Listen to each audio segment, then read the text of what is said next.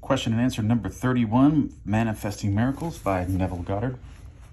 Here's the cover of the book here. This is a very interesting question here. All right. Who wrote the Bible?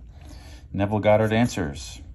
The Bible was written by intelligent men who used solar and phallic myths to reveal psychological truths, but we have mistaken their allegory for history and therefore have failed to see their true message.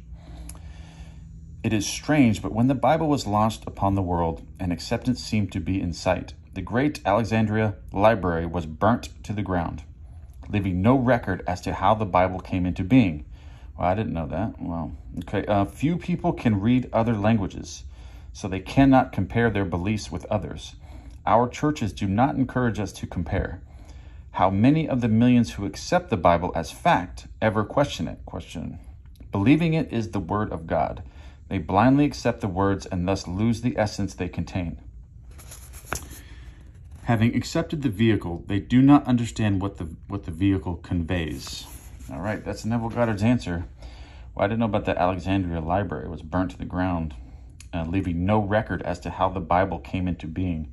Well, that's pretty interesting. Okay, question and answer number 31. Love you guys. I'd like to hear some comments on this. All right, thank you.